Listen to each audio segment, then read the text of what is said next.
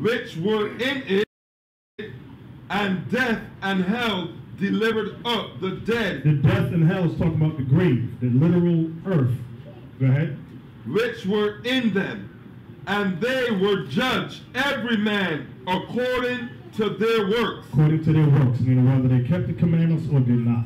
Go ahead. Verse 14, and death and hell were cast into the lake of fire. The lake of fire is a fire that's over in Babylon that we read about in Isaiah 34 last week. Go ahead. This is the second death. So the second death is the final judgment of everybody on the planet. That is the final judgment. Special thanks to Officer Abaddon for everything he's done in preparation of this. It's going to give Officer Abaddon a round of applause.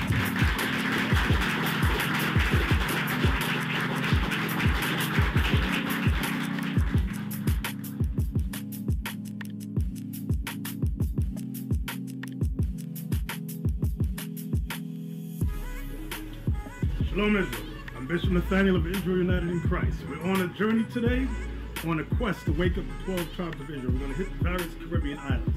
And as you can see, I'm at the wonderful school of IUIC, Miami. So come on down, come learn your history, your nationality, the prophecies, and what you and I must do to keep the commandments in order to be saved. So with that, I say shalom.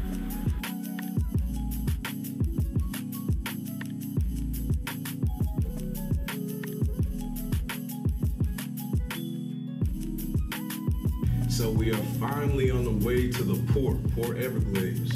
So everything. Israel, you're a set apart people.